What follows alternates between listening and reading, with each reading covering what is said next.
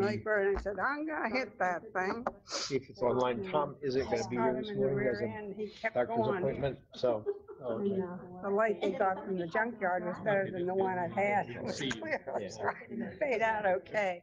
I don't know how that's a benefit, but anyway. Because you talk a lot. Is the candle, Hey, how you doing? the candle this week, is that gonna be the love candle? It's Joy. No, Good morning. Yeah, we had Joy. I think Joy was last week. yeah. Yes, it's love. Good. I got, It's always good, right? I've got the thing at Monroe this Sunday, and I wanted to be, make sure I was on the right page. Let's take Tom's seat. All right, you may. Where we at? You have to sign in. Luke, we'll start at Matthew and then we'll go Luke. How you feeling? I'm feeling fine. Just don't sound great. got a horse. That's a better frog.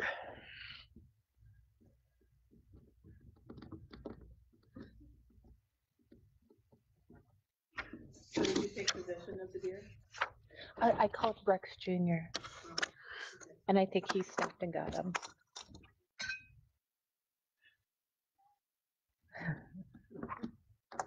Jennifer, you have to slide the phone over at 5 Yeah, really? There are responsibilities for that position. You chose the chair. I can do this. Have to sign in over here, Jeff. Oh. Thank you. Hand it back to Diana when you're done.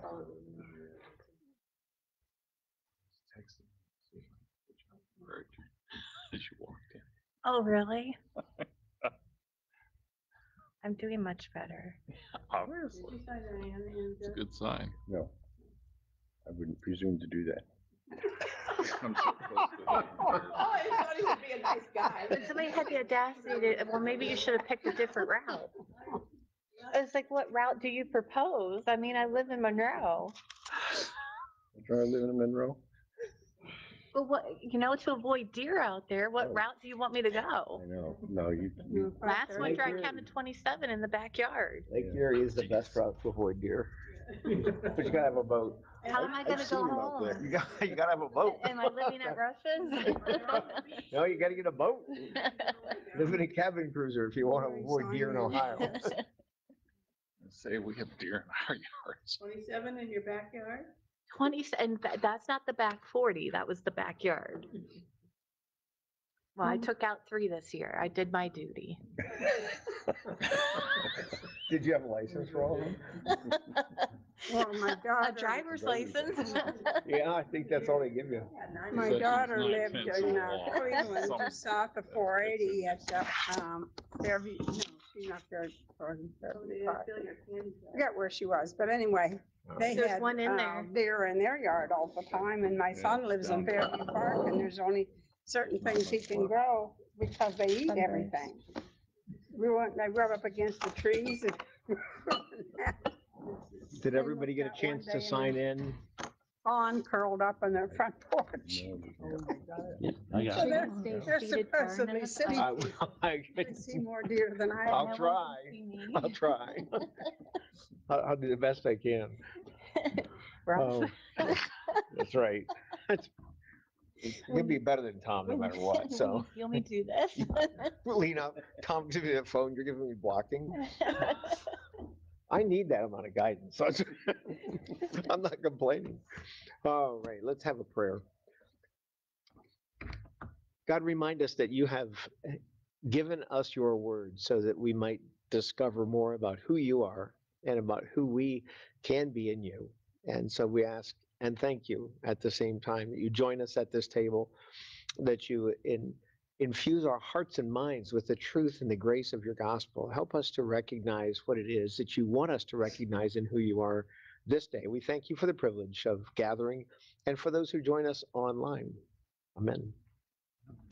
I said it, I typed it in, but Tom is not with us this morning. And as always, what that will mean is that we won't have as many comments. I might not respond as quickly to what's on Facebook. So if you're on Facebook and you post something, don't feel left out if I don't recognize it right away. I will keep an eye on it, especially looking diligently for comments from the amazing Terry Simpson. I don't know that we'd make it through the Bible study without that. So such a blessing. So this morning we have two texts from yesterday. One is the text in Luke, which is often considered or called the Annunciation to Mary. And the other is a text in Matthew that starts with instructions given to Joseph. I'd like to look at at Luke first, and to make a comment that is, I think, it at least was an eye opener for me.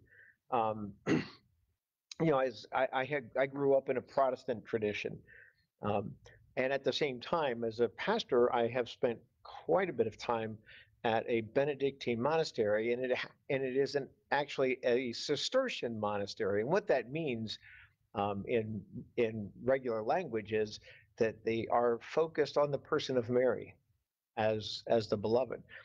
And as a Protestant growing up, didn't hear much about Mary, but what I did hear, I'm sad to say, was not positive. It was suggesting that Catholic churches in general, Roman Catholic churches and Eastern Orthodox churches that venerated Mary were worshiping idols and all kinds of other stuff. And part of that came from the after the Protestant Reformation. Part of what happened is when Luther stepped in and said, essentially, why can't people read Scripture in their own language? And of course, it happened at a time when Scripture was translated from an oral tradition, which was typically Aramaic and Greek. But it eventually gets written down and transmitted. Well, in the era around the Protestant Reformation, the ability to read and write was a relatively novel thing. And so the first thing I would say is, as Protestants in the West, recognizing that what the church was doing at that time wasn't as heavy-handed as perhaps it was represented to us as being, there was a need to have Scripture translated and interpreted for the everyday person. And so part of that included the painting and the presentation of icons. Icons are not the same as idols. Icons aren't to be worshipped. They're teaching instruments. And so where you see a statue of Mary holding the Christ child, veneration is different than worship. And the piece of all of it is, as I was told by the abbot of the monastery, Scripture says, Mary says, and from now on, all generations will call me blessed. And that is kind of the heart behind the veneration of Mary in Catholic, or I guess religious orders and in the Catholic Church, is the notion that scripturally we are to recognize that Mary is called blessed as the mother of our Lord. And so I say that because I came into, as an adult, I came into Bible study and faith with a bias, not really kind of dismissing the value of Mary as a figure in Scripture. And so start with Mary this morning because it makes me feel better. Justifies my self-consciousness about that. So I'll read starting in verse 26. Now for yesterday, we cut off at 38, partially because we can only put so much in there. But we might take a look today, if we have a minute, at Mary's song, which would start in 46 and go through 56. But start with the Annunciation, which we looked at yesterday. I'm reading from the NIV 1984 version, if anybody wonders. In the 6th month, this is verse 26 of Luke chapter 1. In the 6th month, God sent the angel Gabriel to Nazareth, a town in Galilee, to a virgin pledged to be married to a man named Joseph, a descendant of David. The virgin's name was Mary. The angel went to her and said, "Greetings, you who are highly favored. The Lord is with you." Mary was greatly troubled at his words and wondered what kind of greeting this might be. But the angel said to her, "Do not be afraid, Mary. You have found favor with God. You will be with child and give birth to a son, and you are to give him the name Jesus. He will be great and will be called the Son of the Most High. The Lord God will give him the throne of his father David, and he will reign over the house of Jacob forever. His kingdom will never end."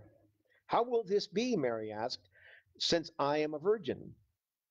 The angel answered, "The Holy Spirit will come upon you, and the Spirit and the power of the Most High God, the power of the Most High, sorry, will overshadow you. So the Holy One to be born will be called the Son of God. Even Elizabeth, your relative, is going to have a child in her old age, and she who was said to be barren is in her 6th month. For nothing is impossible with God."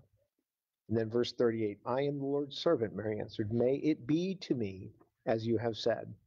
And the angel left her. So that's through verse 38.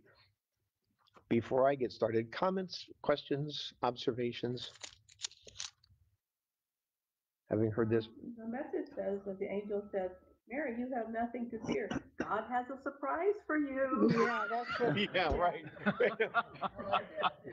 And does everyone think that perhaps Gabriel had a bit of a smirk on his face, thinking, yeah, no one's ever afraid when you hear God has a surprise for you. God, it's like God gets down on his hands and knees and looks you in the eye and says, "I have a special mission for you today." Okay. It's everything is going to fall apart any minute now. It's for her to, out of your Bible, huh? Right. We don't like your version. I really like it. Yeah, what Jane? for her to read with this was quite a thing because lawfully she should have been stoned to death. Yeah. Well, and that's a good point. We talk a lot about it, but what I didn't mention yesterday is I think it's worth considering. At this point, what she's aware of is that she's going to be pregnant out of wedlock, and she's probably wise enough to figure out that everybody else hasn't heard what she has heard, and so we say Mary was afraid. Well, of course she would be afraid. I think anytime Gabriel, I mean, it was the angel Gabriel. So we hear from the Spirit guides us, and the Holy Spirit. Take a step away from the specifics of the text. Angels are messengers from God. They're distinct beings. They're not the Holy Spirit. The angels have, to the best of our ability to understand, they have some degree of character and definition. Gabriel obviously has a name, and he's named. Other angels are named. So this is not the Holy Spirit moving in Mary. This is a conversation, an encounter. Whether she saw it with her eyes, saw it in her heart, none of that matters. What matters is this is a different encounter than, say, the Apostle Paul on the road to Damascus.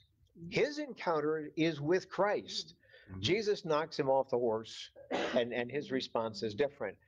I don't know that we could say typically the responses to angels are different than responses to God leading. But if you look, say, at Moses with the burning bush, there is always a degree of apprehension when we encounter the full truth. Because the thing that we have to recognize about Gabriel is an angel messenger from God is only going to speak the full truth. They're not going to dance around the issue. They're not going to couch it in kind euphemisms. The angel is going to speak exactly what God said. And as human beings, we're not comfortable with the full truth. It makes us uncomfortable. Add to that the awareness that Mary would have had. A simple woman pregnant out of wedlock, her life is instantly in danger. At the very least, if they chose not to stone her, and we have fairly decent evidence, it would be, looking back at it now, probably would have been unlikely that they would have stoned Mary at that time. The law was they were challenged to obey, to observe all aspects of it. Probably Mary wouldn't be the only person that was pregnant out of wedlock around that time. So maybe she wouldn't have realistically faced being stoned. But that doesn't change the fact that as an observant Jew, which she clearly was, it would be like, how do I do this? How can I be pregnant out of wedlock and obedient to your law? And She wasn't out of wedlock, she had been betrothed. she'd been betrothed. That was marriage, you were married, you had the feast a year later, but you were actually married. And if you were found to be pregnant, it was, the feast didn't happen, but you were still, that was not uncommon, but in the law, if she was pregnant, Joseph could divorce her and let her marry the man who was the father. That would keep her from being stoned or in any kind of trouble. So because she was betrothed, she wasn't actually out of wedlock. So, you know, the rules and the laws at that time were, like you said, were a little different than we see straightforward. So she, like, when Abraham was told, go kill your son, you know, it's like Yeah. the same thing. He went to kill his son. He had the faith that whatever God said would make it right. Yeah. Mary had the same faith. This is screwed up, but totally, but God will make it right. I think it was her faith that sustained her. Absolutely. And I think it's also interesting to recognize that nonetheless, Joseph still had to be a part of that equation. Yes. Well, he had to be the legal actor for the legality of the throne, although he couldn't be, Jesus couldn't be the son of Joseph Right. legally because Jeconiah had blood curse, and so nothing from the line of Solomon and Jeconiah could become king or even an offspring. So he had to be, for the legal end of it for Judaism, he had to be Jesus's father, which he could be the moment he named him. That was a legal adoption. But the mother had to be from the line that wasn't Jeconiah, but Solomon. So it all had to fall together to make it right. Yeah. It's not a simple equation. No. And I think that the value in all of that is this can't be an accident.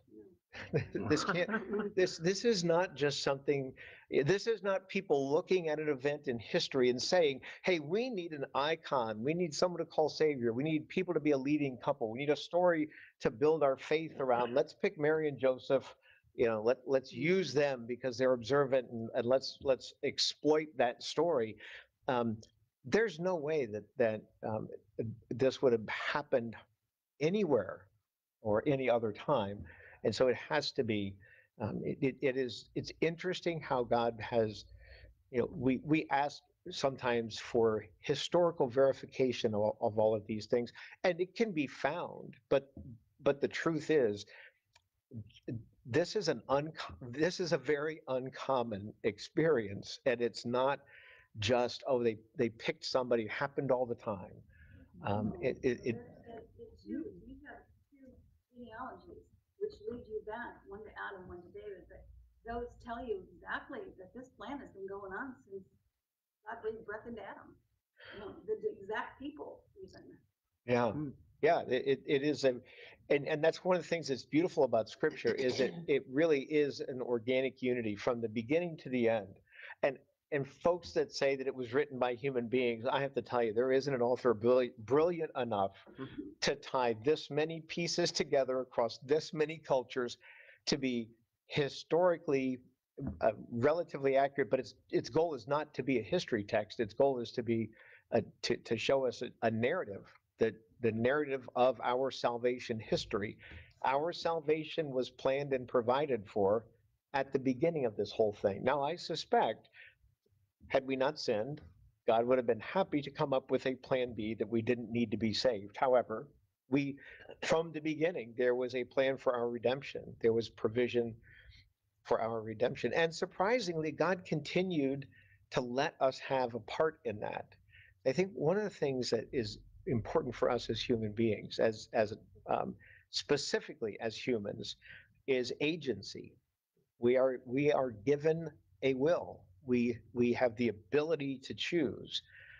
And if you can't choose wrongly, it's not a meaningful ability to choose.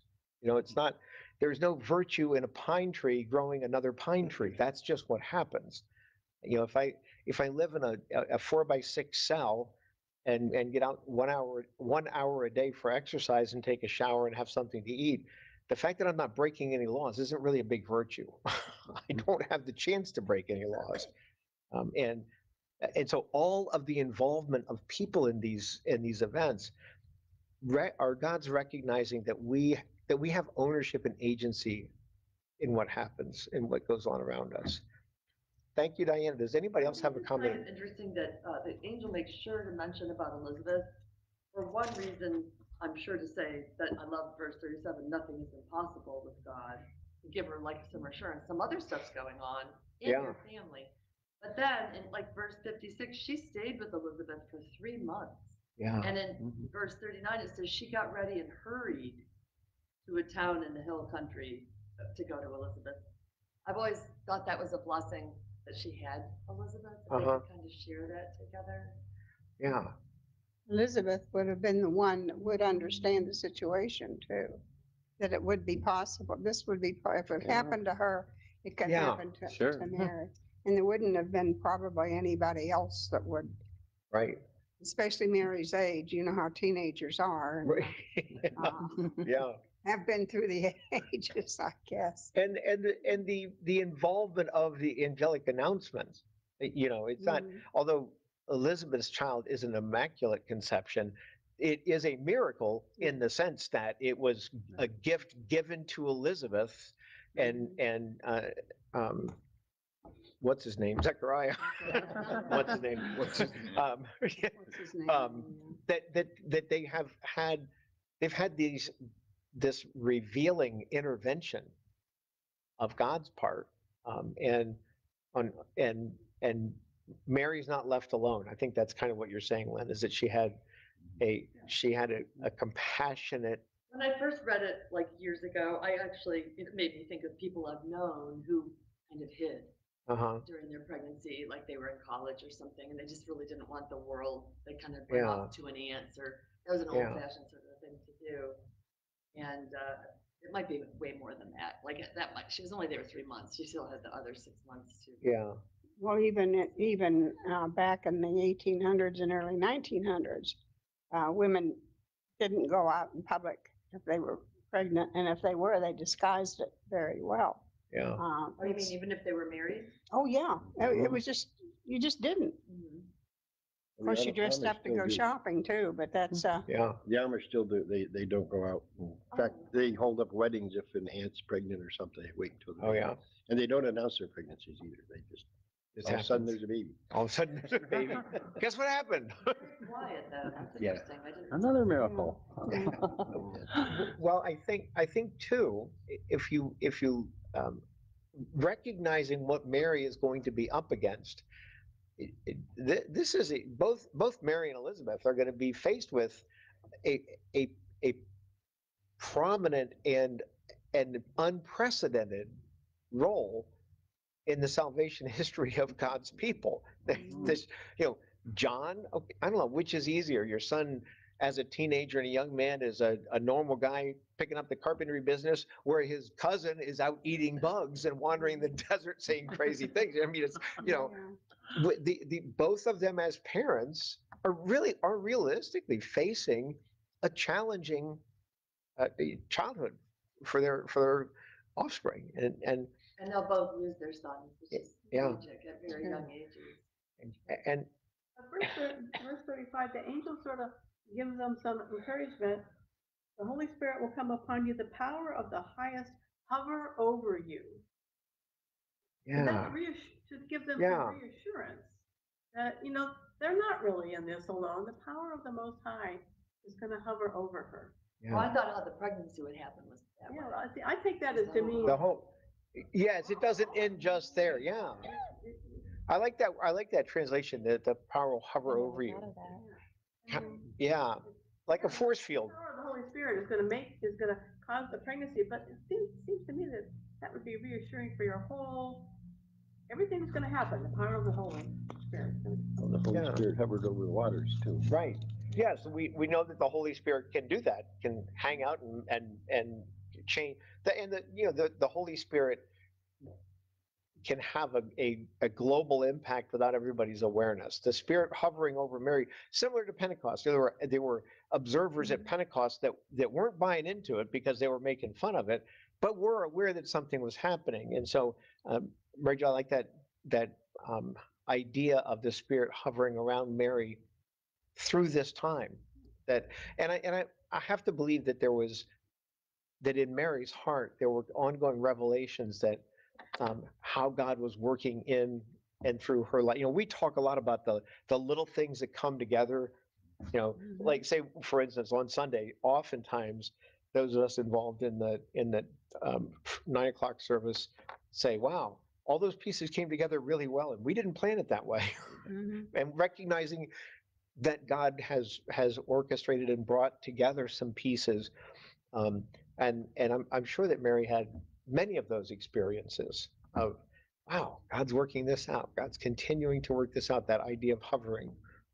You even think of your own ancestors, how they got together. From different countries in Europe came over to this country and they met. And I'm amazed at my own family, how they got together and the unusual circumstances and why in the world did they ever pick each other, that sort of thing. But then here we are. Yeah. Here we And are. here we are. Yeah. The Greek translation is kind of interesting, that they cover there, I've got the Greek one with me here. And it says that the Spirit of the Holy will over you like a shadow beat. So think about walking into you in the sunlight and the shadow comes over you like a cloud or something, that feeling of that shadow coming over you. It's like, that moment. Yeah. Especially in an arid environment where, the idea of a shadow in Nazareth heading off into Egypt. It would startle you. It's like, Yeah. I think she would know when it happened. It was like a shadow coming over you. Feeling something different. For us today, Yeah. that's like the Holy Spirit when we accept Jesus. And when you put it into that perspective, we have that same shadow over us. And this helps us understand what happens when we accept Jesus. It all ties together. Yeah. And I think it's also valuable, although not to drive it too far. Until Pentecost, the Holy Spirit doesn't reside typically. The Holy Spirit. So this experience with Mary is unique. Exactly. They would have known that the Holy Spirit works and aware that the Holy Spirit visits, but for the Holy Spirit to show up and hang around is unique. And that won't happen in other people's lives until after Pentecost. So again, that sense that Mary would have of it's a conundrum of being very alone in the sense that you're experiencing something that no one else in the history of the world, past or future, has ever experienced. And that could make you feel very much alone, except that God doesn't leave her alone. You talked about other revelation. You mentioned the Song of Mary. Yeah. It's obvious there that she knows more than what we are hearing you say here. So, there's more input for her. Yeah. Yeah, it's obvious that she knows more. Yeah. We only know what we're told here. Yeah. Yeah, that's a good point. Anyone else? Observations? What touches you about this? We've heard this so many times. Thinking back to our time in the church, maybe even as kids, misunderstandings or images that we had of this part of the narrative that have changed as adults that we've come into. One thing on this that I was reading a commentary about this too, and I mentioned a couple weeks ago when you weren't around. I have a great respect for the Jewish people. They've managed to keep their identity through everything they've gone through from Abraham on, basically. And the fact that you say God put these people together, just the fact that they realized what their genealogy was after everything they've been through. Yeah. And they 70 years of exile and everything else, and they still knew exactly who was who. Yeah. And they kept track of all their genealogy, so they knew what it was. Yeah. And it wasn't, it had to be that way. Right, there weren't court documents and records that were written down. I think that that's a great thing to point out, that we have some written documentation of that Mhm. genealogy, but around this time, it was known collectively, but it wasn't like they had a central registry where all of these things were recorded. It was an awareness, and and the idea of, as you said, Diana, God had this plan all along, and that's part of the reason that, or that goes hand in hand with, they know the plan, they understand this, tying this plan together. It's important that Jesus is not just a savior. There are all kinds of individuals, and we still see it today, that will claim to have all of the answers and all of the gifts and all the blessings and all the solutions for all the problems anybody could ever have. Jesus is not, as a young man claiming to have an answer for everybody that's going to solve all their problems. That's not a new thing. I mean, there were snake oil salesmen all along. Yeah.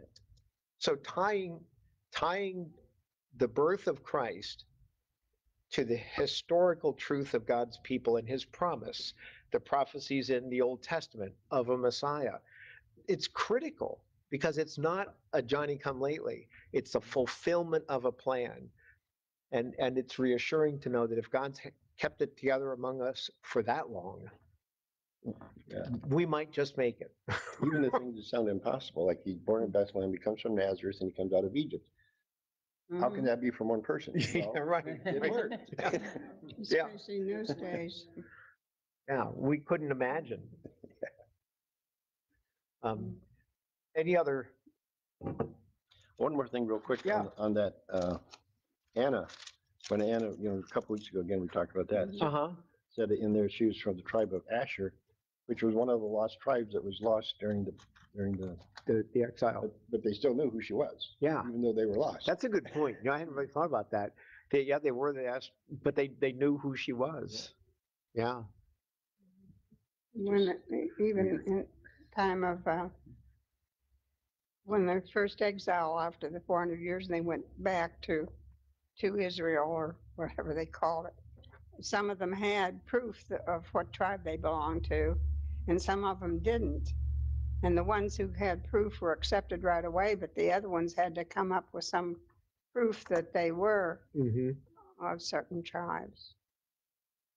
So they had some way of doing it. I've wondered too, there have been artists through the centuries, but there doesn't seem to be any paintings of Mary or Jesus until Europe, when artists were doing like the Last Supper and Mary and the baby, and of course they're always shown as white people because we European were white.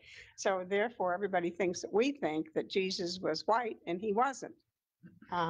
He was probably quite dark. And it's always a surprise to someone that says to me, well, and I say, oh no, we know that, from that, if he came from that area of the world, he had to be a person of color. And that kind of knocks them off their pins a little. Yeah. If he was right, he would have really had a problem. Yeah. Talk about a miracle. Oh, They would have really questioned who his father was, wouldn't they?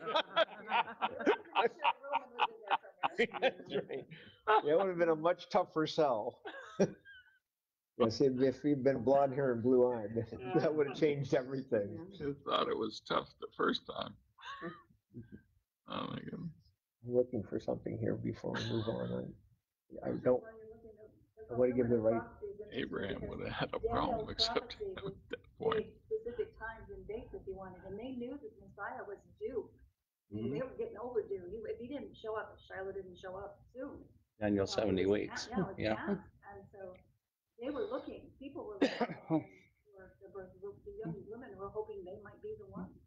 So Mary might not have been as startled as we think. Yeah, good point. That was a heightened at that particular time expectation. I'm trying to find the name of the artist. I hate to show it, not give you attributions.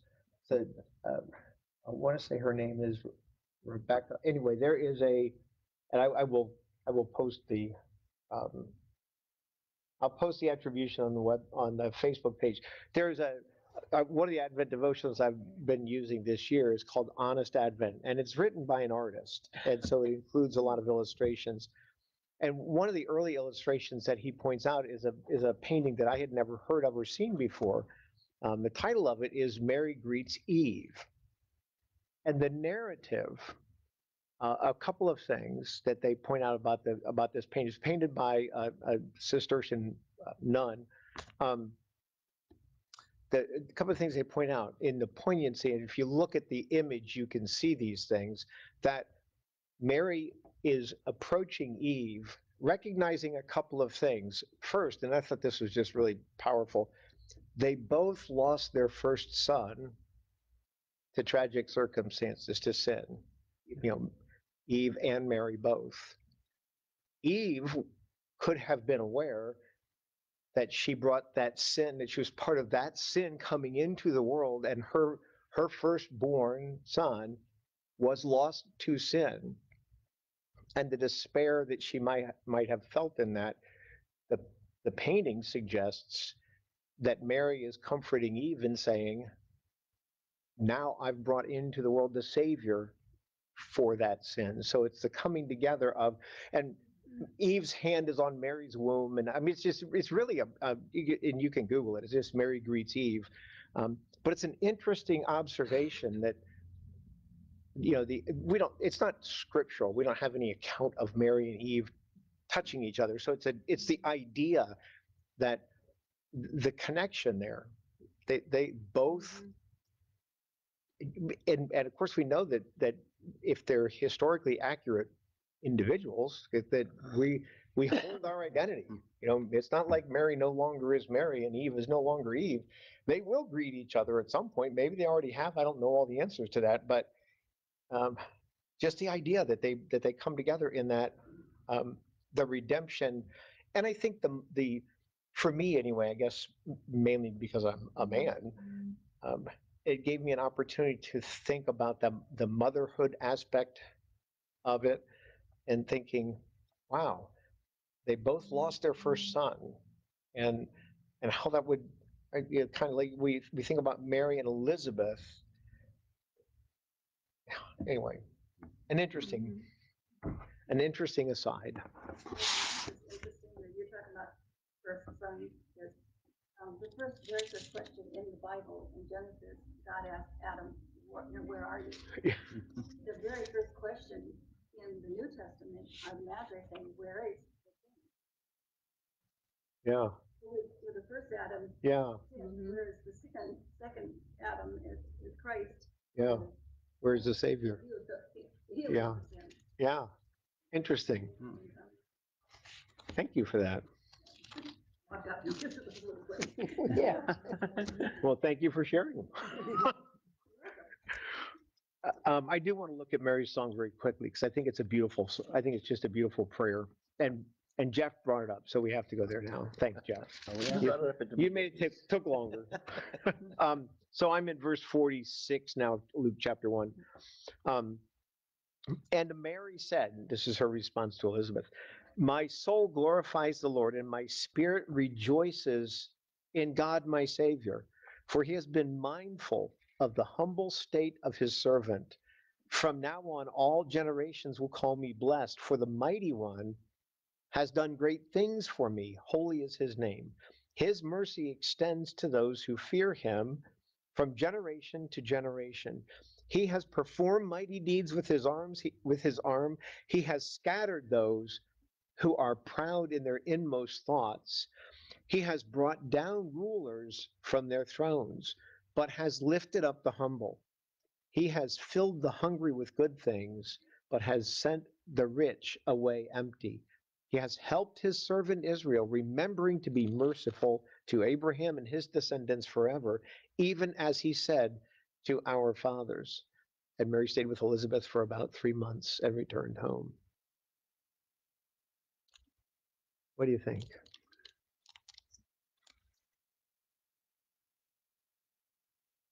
Well, like I said, she knows more here than we heard. Uh-huh. And being a woman, she probably wouldn't be all that familiar with the scriptures, so Yeah, she wasn't allowed in there when they were talking about it. Yeah. So, yeah. Plus We- the fact that she's young. Yeah. I mean, this is. Well, yeah, right. Mature. Yeah, good point. If she was a literary student, you know, something like that, but this is a teenage Yeah, girl this is a young girl. that comes out with it. Yeah. I'm a teenage girl. I wasn't writing this kind of stuff. Yeah, really. Do we have any idea what I time think frame she wrote this or when she said this? It would have been in the first 3 months because she went and visited Elizabeth at the beginning. So would She she said write Mr. it? Elizabeth. So she, Yeah. it was prophetic. Then.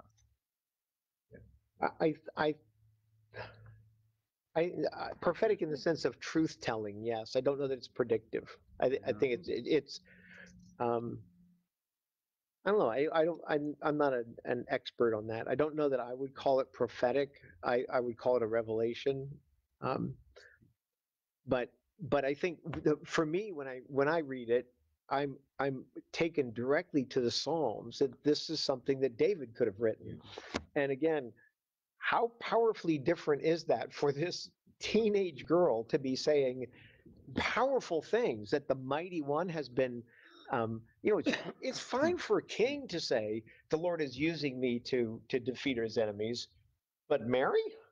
So we can blame this more on the Holy Spirit being prophetic. I don't know. It's a realization, I think, more than anything. I mean, if something that profound and monumental happened to anybody, Yeah. I am blessed. And people are going to see that. I It's just think in talking times- about things in the future, though. In Yeah. times of prayer, when we go into Thanksgiving, during our times of prayer, that's when I feel this would have come out Mhm. so beautifully. Yeah. And Dick, I think it's more, if you, I don't think that it's necessarily wrong to consider it a prediction, but I think it is a fulfillment in Mary at this time. It speaks of the present tense as being, my soul glorifies the Lord. He has been mindful of the humble state of his servant. From now on, all generations will call me blessed. The mighty one has done great things for me. His mercy extends to those who fear him. So I feel like it's more of a Mary giving us a tiny glimpse into the truth that she's beginning to know that we are going to, that the entire Christian world is going to hear and try to understand. Second person, this is the firsthand account.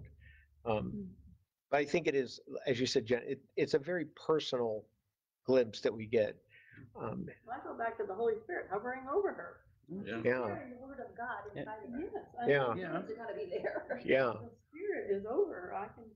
yeah, yeah. I think it's. And going back to the angel, you know? Yeah, I think it is an expression of a truth that's within her, as much as anything. That it's the trying to put into words what can't be described. She would certainly know that this was very, very spatial, but at the same time, she didn't know the whole story, what was going to happen. Right.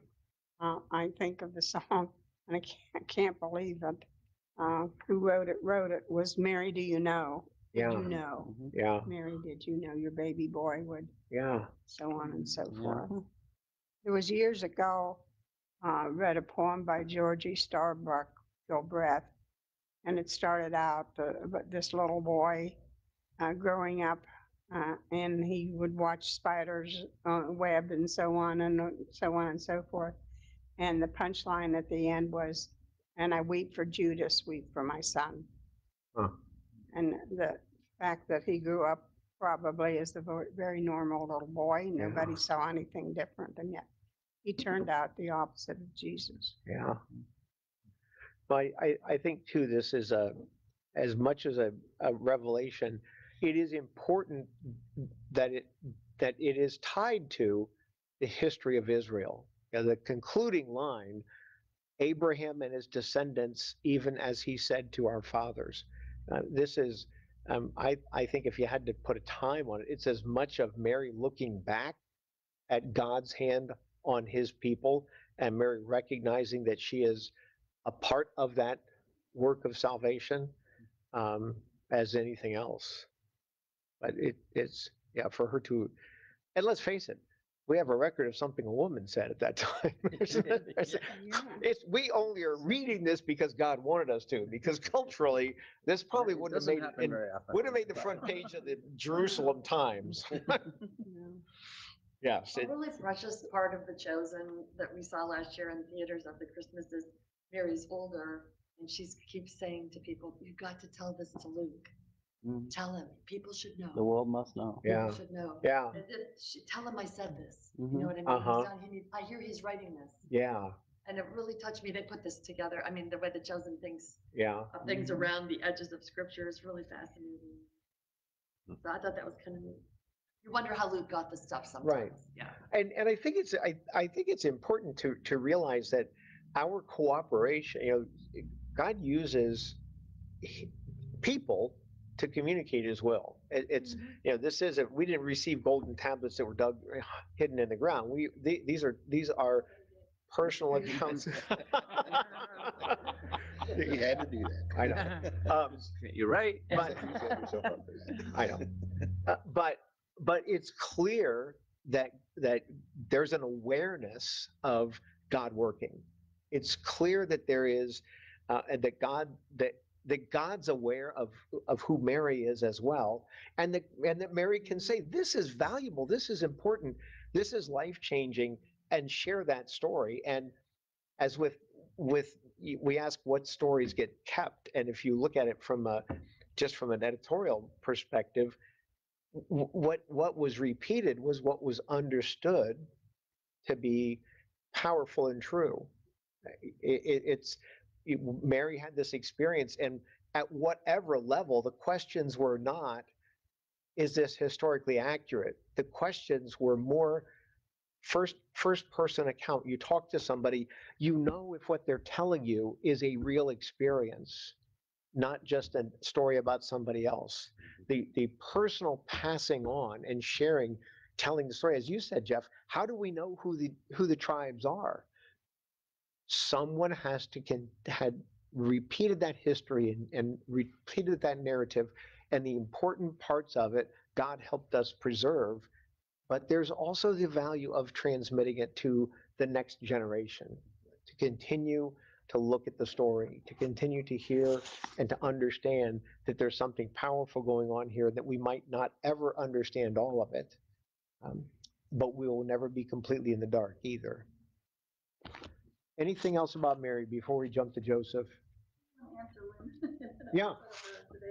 And she was saying, how did Luke all know all these things? At the very beginning, it talks, verse 1, Luke is talking to Theophilus. I mean, it's new to believers. But he's saying that he's actually saying the eyewitness. Yeah, no, I did know that. Yeah, yeah. So I think what he did was that if there was somebody still alive that knew it, or somebody, that he went to them first, which is why some of the things aren't in Luke that are in some of the other ones, he couldn't verify them. Yeah, I think that's very interesting. That's why I like the Chosen did that, because it was like she was telling someone to go tell him. She was saying, "Here, tell him this. I don't know where he is, but I hear he's writing this." Tell him. Yeah. Yeah. I wonder if he interviewed her. That'd be interesting. Yeah. I know. I do wonder that. Well, I don't know how long she lived. I've always been curious about that. Yeah. No. I don't know their traditions, but there's no proof of it. well, we are aware also that Mary has had a growing understanding of the impact and the import of her pregnancy. It's so what we have is what we need to know, but probably it was revealed and experienced by her in a different way. We get a condensed. I can't imagine what it would be like knowing that you're bringing the Son of God and the Savior of a nation and the world into childhood.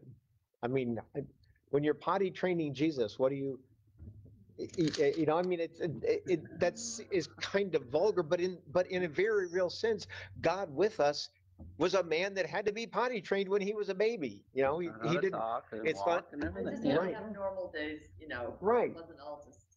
And I think miracle after miracle. for me, that reinforces the importance of us keeping Christ accessible to everyday people.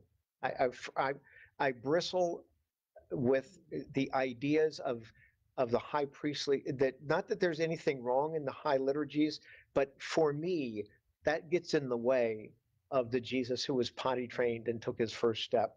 And for me, the incarnation has its greatest value in God showed up here in a life and a way that I could understand, and was a human being in the same way I'm a human being. He didn't do the sin, he didn't commit the sins that I did in middle school, but I'm pretty sure that he was a middle school kid. You know, all of those things make his offer to us to come to him accessible. I don't know that I can access, as you were describing, Jeff, the high holy priest into the altar of the Holy of Holies. The Holy of Holies doesn't feel accessible to me. Jesus, who was born in a regular family, does feel accessible to me. And for the purpose of relationship, I think that matters. And she knew he was special. She probably, as he was growing up, there wasn't anything said about it or whatever. But at the marriage of Cana, she's the one that said, do what he said, tells you Yeah, to do. yeah. Listen So to she him. knew he had. He knows what he's talking ability. about. Yeah, but there's nothing before that that shows that he had done any miracles or shown that part. And then she Well, had in the many temple, more children after He him. was, Yeah. So she Oh, was very. so the rabbis were astounded Yeah. by him, so. Did you ever wonder if part of that interchange where he says, "Why are you bothering me now, Mom?" If that isn't just another way of reminding us that he was fully human. You know, he's at this level like, okay, his mom, she tells him to do something about it, and he's like, "Come on, why are you bothering me with that right now?" And yet he chooses to do it. But- Yes, the wedding feast of Cana in Galilee in John. But being the son of a carpenter, I bet you he could add. Yeah. That's the one thing you said. You think, yeah, that's right. He was probably pretty good at math. I'd have to agree. Yes, carpentry is still a conundrum to me. So it's one of those great mysteries that I'll never understand. Measure twice, Yeah. cut once. That's all I need to know. I always think of that after I cut. Cut it twice and it's still too short. Yeah, it's right. I measure. I don't measure, cut, don't measure, cut, measure, and then cut too much. I need 3 times as much product as I would. So let's take just a moment to talk about Joseph. Just want to point out we spent 45 minutes on the mom and 5 minutes on the dad. I think that's appropriate. We do have more scripture about. We do, and I don't want to. I don't want to put people in restriction with gender roles. However, I think that there is a genuine reality that Mary and Elizabeth may have had a lot more to say and more articulate about their experience than Joseph did about his. I think it is kind of natural that we would see the father as having an experience, but not quite as much as the experience, largely because as having been married to somebody who had a baby, I know that the experience that Lynn had with those pregnancies was bigger than mine, as much as I experienced Yes. in every way, and just recognizing that that's the truth. And so we do get a little bit less about Joseph, but he's important in this because if he didn't throw into it, if he didn't buy into this plan, things would have been way different. So I'll read this for 18 to 25 very quickly. This is Matthew chapter 1 for those of you who are online with us. This is how the birth of Jesus Christ came about. His mother Mary was pledged to be married to Joseph, but before they came together, she was found to be with child through the Holy Spirit. Because Joseph, her husband, was a righteous man and did not want to expose her to public disgrace, he had in mind to divorce her quietly. But after he had considered this, an angel of the Lord appeared to him in a dream and said, Joseph, son of David, do not be afraid to take Mary home as your wife, because what is conceived in her is from the Holy Spirit. She will give birth to a son, and you are to give him the name Jesus, because he will save his people from their sins. All this took place to fulfill what the Lord had said through the prophet. The virgin will be with child and will give birth to a son, and they will call him Emmanuel, which means God with us. When Joseph woke up, he did what the angel of the Lord had commanded him and took Mary home as his wife. But he had no union with her until she gave birth to a son, and he gave him the name Jesus. The naming is big in this, Yeah, because the message says, she will bring a son to birth, and when she does, you, Joseph, will name him Jesus. yeah, I never got that whole importance value. of the naming, you know. That's when you know the history of that side of it, where if a man in Israel at the time, and even today, names the child, that's a legal adoption, that child is now. If he refuses to name the child, it's not legitimate, that is, it's kind of weird that he had to, that's why they didn't want to give the name to Jonathan. The mother was saying the name is Jonathan, but, you know, dad has to say it. When he said that, John finally, Zechariah could speak again, because he said, yes, the name is John, but the minute he said it, then it was illegal. Legal. Yeah, the man has to give the name, even though they were told, Mary was told the name, the baby's name was going to be. Yeah, yeah. Mary's aware of the plan, but Joseph has, as you said, a very important piece of this to keep because the prophecy includes this lineage, and Joseph has to make that naming move, or it doesn't all work the way God said it was going to work. And I think I like the fact that they're both aware. Their roles are different, but they're both aware of what's going on. You know, Mary obviously has greater insight than Joseph because she's carrying the child, but Beautiful aspect of God that comes to me through Joseph and the way what we see about him is how he makes sure that we know. He puts our hearts and our fears to rest through the dream. Like he makes sure Joseph knows. And yeah, so you do this, marry her, and then again, it makes sure you take him to Egypt, and he does it, and he protects the way God talks to people and makes sure they're clear. Like we say, God, I can't figure out what do you want me to do. I feel like when I first started studying the Bible, I thought he isn't trying to make it clear. If he Yeah. needs us to be clear, he makes it clear to us. We have to be. I mean, these people were amazing, obedient servants, Mary and Joseph. But it just touches me that God doesn't let them flounder, doesn't Yeah. let this guy flounder, you know, Yeah. he just reaches down and makes sure he has peace about this, yeah, you know. yeah, and connects him with the big picture. He's going to save his people from their sins. You know, this is not just about the Immaculate Conception. This is also about the redemption of his people, Just saying, like, which it's would all also gonna be be, worth it, my friend. yeah, I promise you, this is all gonna Yeah. be so worth it. When you- John came from a priestly line, but Jesus was not. He was just a common person. right. Yeah, he was a regular guy. But we're at 11:56. Sorry, Tom. Don't have time. I signed on. Good job. Tell him to Jim. mind his own. Good Thank you, job. Jennifer. Tell him to mind his own business if he complains about it. Any final comments before we close in prayer? The names of them are interesting, that Jonathan, or Yochanan, John, was, in the Old Testament, John was always, the name of John was always a servant of the king. He was the servant of the king, or he was the high king of the thing, we're always serving the king. Where Yeshua is the name of Jesus, that's God's salvation, but he is the king. So John comes serving the king. That their names actually give the story. Yeah. And Yeah. John means a friend of God, I believe. Beloved of Is God. is one. Yeah. Interesting. Anyone else? Jeff, you have enough voice to close us with prayer? Oh, sure, I can do that. Thank you. Thank you.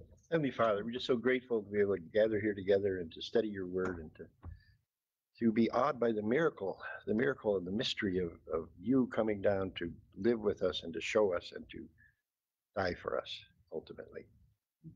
And we're just grateful for you, for all this. In Christ's name we pray. Amen. Amen. All right, thank you all. Carrie Simpson's computer broke.